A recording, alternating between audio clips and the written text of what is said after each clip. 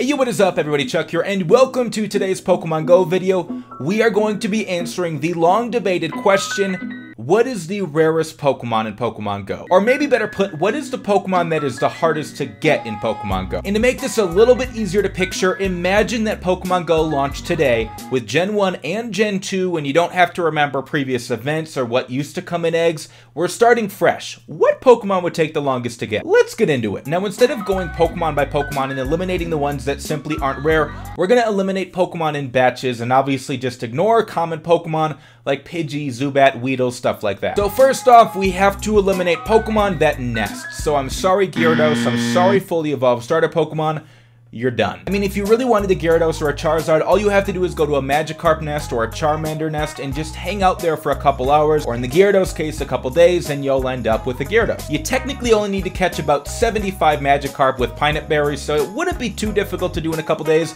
Shiny Gyarados, on the other hand, we'll get to that later. Next, and unfortunately, we have to eliminate Pokemon, any Pokemon, that is a raid boss. Again, we're basing this kind of off of ease of acquisition, so assuming you have a few friends or just a couple random people in your town that play Pokemon Go and show up to a raid, you can easily end the day with a Muck, a Snorlax, a Weezing, a Lapras, and of course, a Tyranitar. Now I know, Tyranitar isn't even easy to catch after a raid, but that doesn't change the fact that it is no longer a hyper rare Pokemon in this game. I mean, hypothetically, you could get 5 or 10 Tyranitar in a day, assuming you can actually catch them, which I can't. But we'll also get to a couple other reasons why Tyranitar really isn't as rare as you think it is. Now, next up, and kind of playing off of what I just said, we have to eliminate biome-friendly Pokemon. Pokemon that don't necessarily nest, but definitely appear way more frequently in certain biomes. Pokemon like Tangela, who appears way more frequently in water biomes, eliminated. Same thing with Aerodactyl, spawns way more frequently in water biomes. That's why you see people and YouTubers catching them all the time in Santa Monica, like I did. And it just won't be able to compare to some of these Pokemon that we're going to get to in a little bit. Now, we've already eliminated Tyranitar, but we're also going to eliminate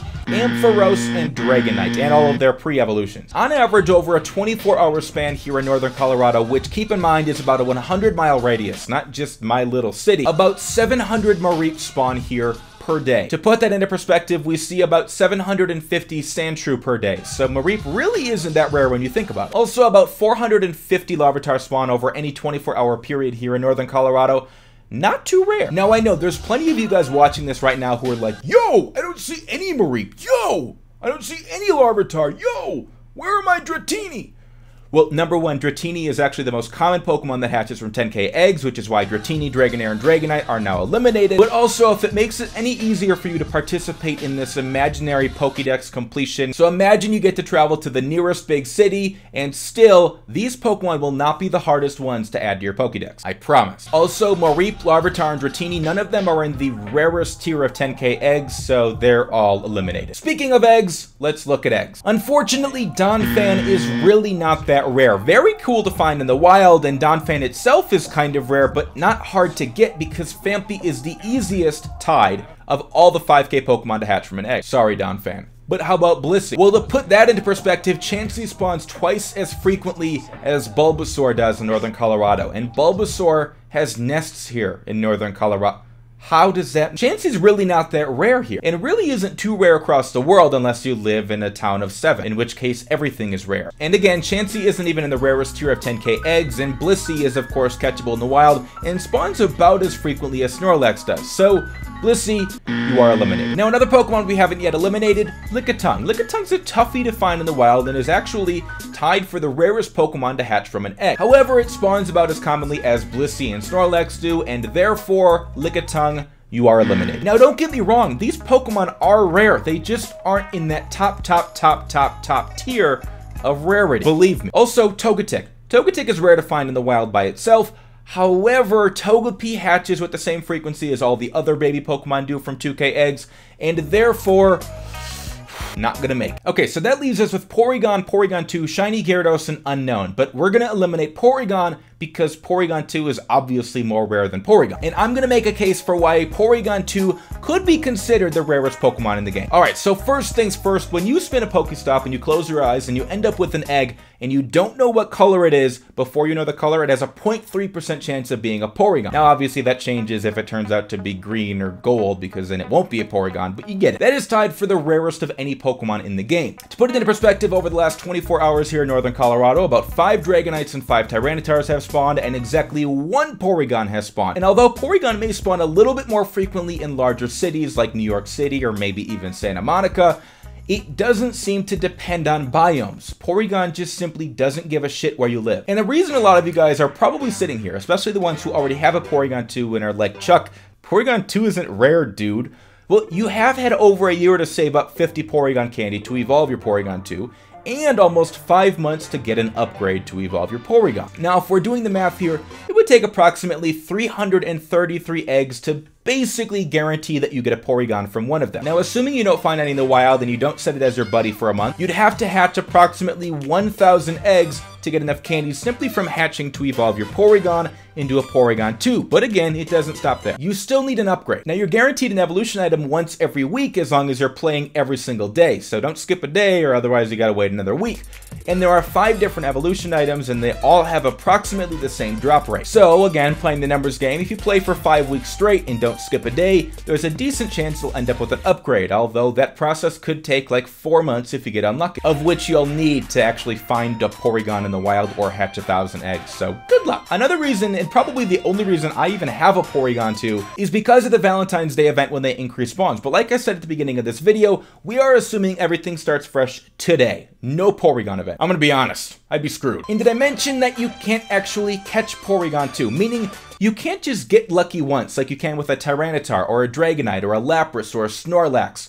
You have to get lucky to catch a Porygon or to hatch one, and then hatch another one, or catch another one, or walk like 200 kilometers, and also get lucky with an upgrade. You can't just get lucky once, you gotta get lucky like 4 times. It's pretty rare. Now that leaves us with a shiny Gyarados, and the odds of finding a shiny Magikarp are approximately 1 in 300 to 1 in 400. So let's say you've got a Magikarp nest, and at any given time at a Magikarp nest, you can probably expect to find between 5 to 10, maybe even 15 Magikarp. If you hang out at a Magikarp nest for a couple hours for every single day that it's there, you'll probably see approximately 500 to 600 Magikarp over the course of the nest. You will easily find yourself a shine. But neither of these even come close to comparing to an unknown. Let's imagine for a second that trackers don't exist and you cannot spoof.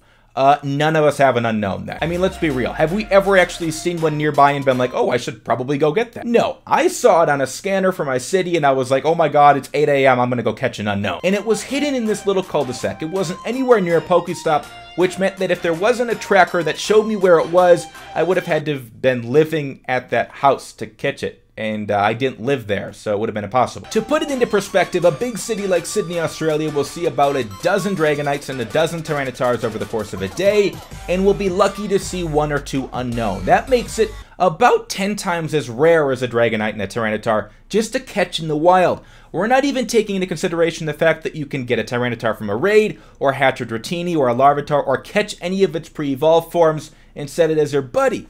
With an unknown, you have to simply catch an unknown, and it's really hard to do. Now, there is no definitive number that states exactly how rare an unknown is, but let me put it like this. If an unknown is a 10 out of 10 on the rarity scale, a Porygon 2 is probably like a 0.8 out of 10, and a Dragonite, Tyranitar, and Ampharos are probably like a 0.3 out of 10. That is 30 times easier to obtain. Now, don't get me wrong, I made this video because I was like, you know what, I think Porygon 2 may be the rarest. And I did a little bit of research and I read people's opinions and stuff and experiences with their... I found a cat.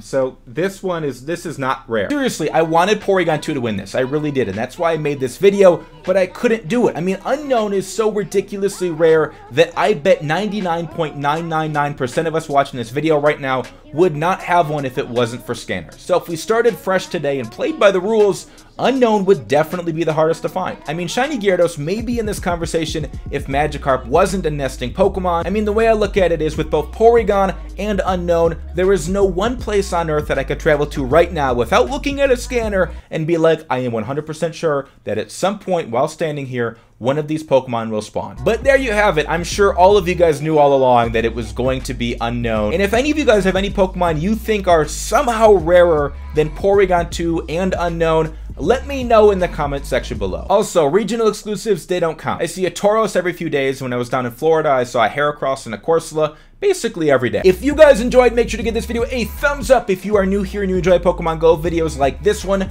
make sure you subscribe. I love you guys. Take it easy.